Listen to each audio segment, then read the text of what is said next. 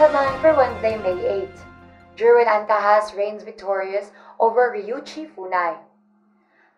Filipino boxer Jerwin Ancajas is hailed champion over Japanese Ryuichi Funai after a technical win with sharp punches throughout 7 rounds during the International Boxing Federation Super Flyweight division at the Stockton Arena in California last Saturday, May 4.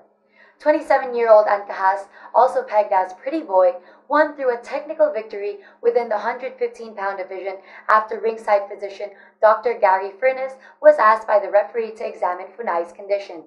Because Furness said that Funai's symptoms hinted a brain concussion, the match had to end.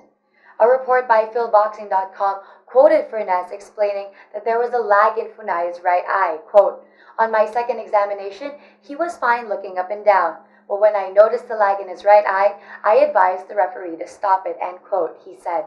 Because of his victory, Ancajas now stands 31 wins, 1 defeat, and 2 draws. This is Gianna Llanes from Philippine Canadian Inquirer.